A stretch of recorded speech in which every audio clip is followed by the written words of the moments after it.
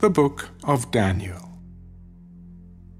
In the 3rd year of the reign of Jehoiakim, king of Judah, Nebuchadnezzar, king of Babylon, came to Jerusalem and besieged it.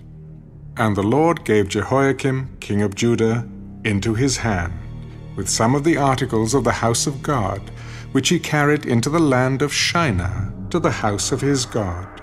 And he brought the articles into the treasure house of his God.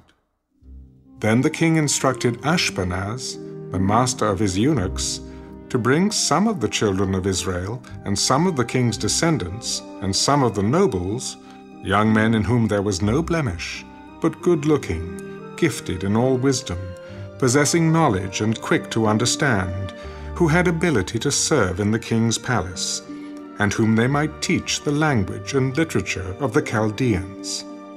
And the king appointed for them a daily provision of the king's delicacies, and of the wine which he drank, and 3 years of training for them, so that at the end of that time they might serve before the king.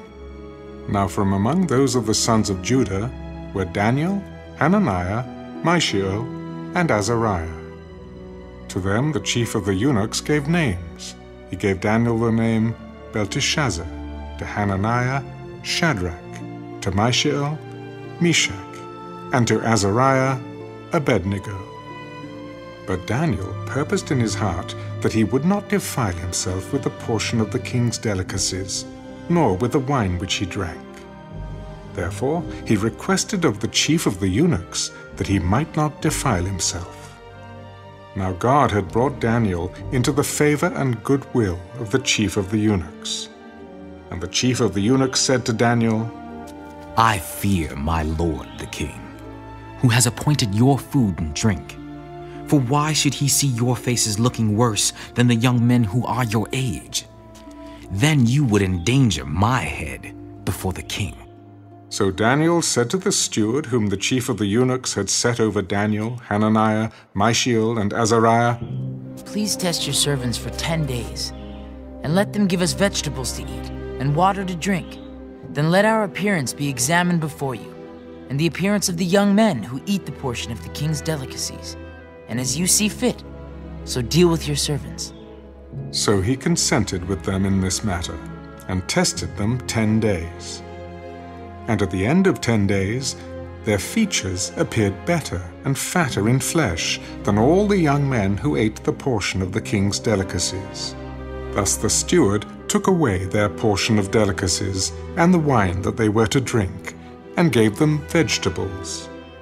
As for these 4 young men, God gave them knowledge and skill in all literature and wisdom, and Daniel had understanding in all visions and dreams. Now at the end of the days, when the king had said that they should be brought in, the chief of the eunuchs brought them in before Nebuchadnezzar. Then the king interviewed them, and among them all none was found like Daniel, Hananiah, Mishael, and Azariah. Therefore they served before the king, and in all matters of wisdom and understanding about which the king examined them, he found them 10 times better than all the magicians and astrologers who were in all his realm. Thus Daniel continued until the 1st year of King Cyrus.